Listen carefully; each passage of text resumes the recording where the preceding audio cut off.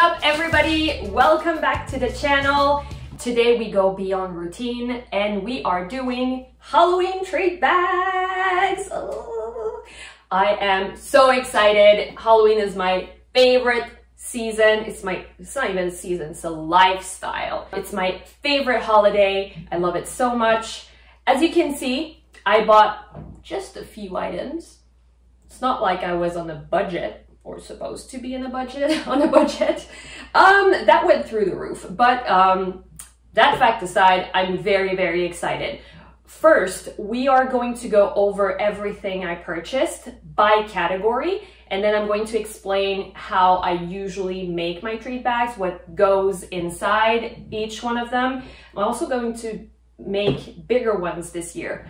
I have a great plan for Halloween this year. I've been very inspired. Also, you'll probably going to see throughout this video that I have a little Mr. Skeleton with me. I bought this at Bath & Body Works this year. This is Oscar Bernard. He is, in case you don't know, my Halloween mascot. He's been with me since I was a little kid. He used to be inflated back in the day. I do have a picture. I'll try to insert it somewhere. But you know, because of the material he was made of at the time, it wasn't really something I could keep over the years. So this time I brought him in his mini form. He also glows in the dark. You can't see that right now, but we love a versatile king. So he's going to be with me. We love being in the Halloween spirit. Let's go. First and foremost, we have everything that is going to contain the treats. So we have buckets, we have little treat bags, plastic treat bags. We have many designs, which makes me super happy. I think I have about 200, which I think is going to be more than enough. So these are, I love the little ghosties. Oh my God, so cute. Okay, then we have slightly bigger ones. I bought these as well. They're super cute. Everything is from Dollarama. This video is not sponsored by them, but it's just my favorite place to buy loads of stuff at a decent price. And the trick is you always need to go to these stores like in September, even early December, not December, excuse me, of September. They do get their stuff in the middle of July. So don't be afraid. If you want to have options, go there early. So that's it for the treat bags. They're here. Next item. Oops. We head over to this side because I realized that a few items were misplaced and were in the wrong bags. So I brought all of them here. The next category is anything that is non-eatable. So toys, knickknacks, anything that is kind of fun for kids to find in treat bags. I usually put only one of them in each because it can be kind of expensive in the end. Most of them I bought at Spirit Halloween or at Dollarama. Usually how I select them is basically based on how the kids can enjoy these within a very short period of time. Because you transition over to Christmas so fast, I think that kids are not necessarily interested in playing with Halloween themed toys as long as I would like, if that makes sense. So I try to select things that can be enjoyed over maybe a week after Halloween. Okay, first item. I will cut each one individually, but you have like cute Halloween stickers. They're all the same. And then, this is so fun. This is a glow stick flashlight, but you can also, it's like a whistler.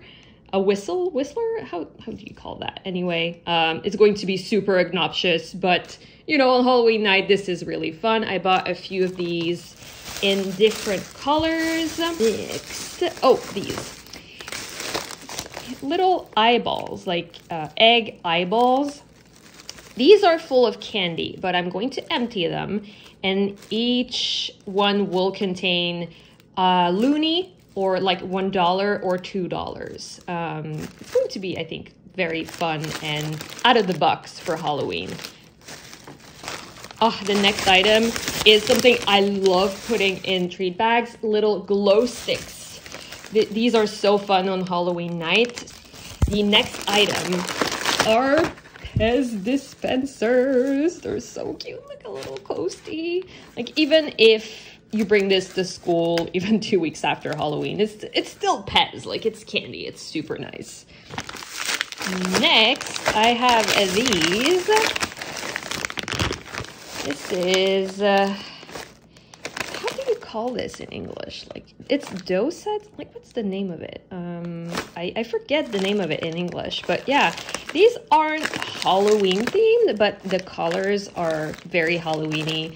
For younger kids, it's super fun, so I always buy a pack of these every year. Next thing we have, oh, they're so cute, like little Halloween plushies. They're so cute. Like even after Halloween, they're so cute. You want to keep them and hug them, and oh, they're so cute. Oh, I love them.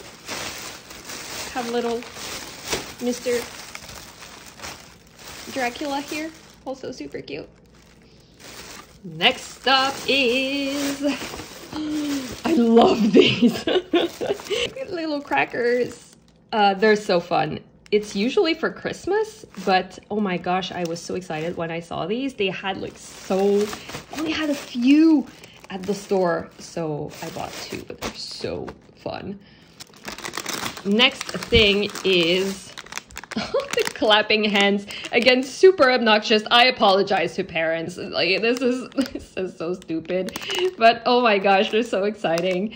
I have a few of these, so they're super fun to play with. Well, I said that I wasn't going to buy any crayons. I guess I was too excited to think, and I still bought a few of them. But they're a pack of like little notepads and crayons and stickers. Along with this, the erasers. Oh, they're so cute. Yeah, I just think I bought them because they were too cute, and they can be put easily in treat bags. Next thing, an object of my childhood. These are so nice. Again, you can play with those even though Halloween is over. Same for these. They're super nice with the ball. And yeah, that's pretty much it. These are additional containers that I use for decoration or to put more candies.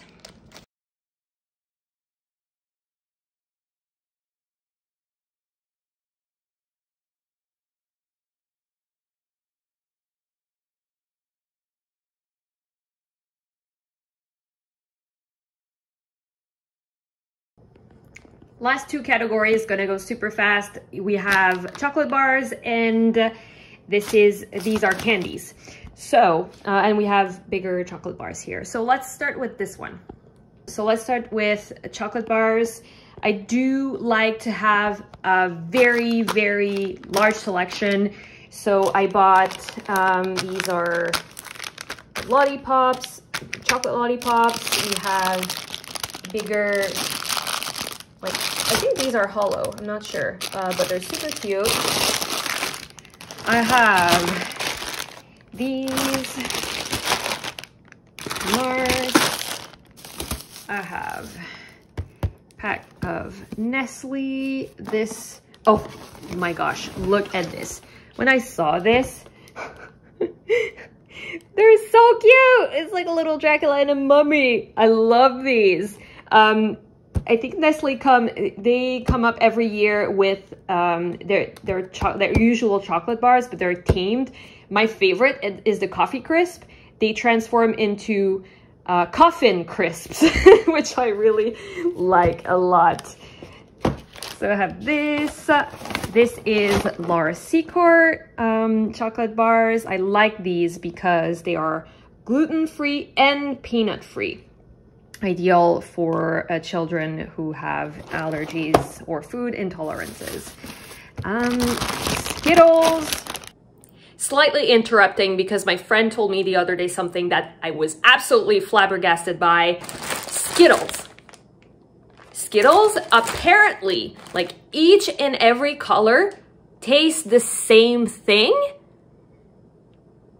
Like in my head, they taste absolutely different. I don't know if it's, I don't know what it is, but there's no way they taste the same. Absolutely no way. Let me know down in the comments if it's real, if you always thought they taste the same, but like, no way. Even today, I'm like, no, impossible. It's just, this is destroying like everything I've ever known. Like, you cannot tell me things like this. This is not possible. Trauma rant over. Let's move on to the next item.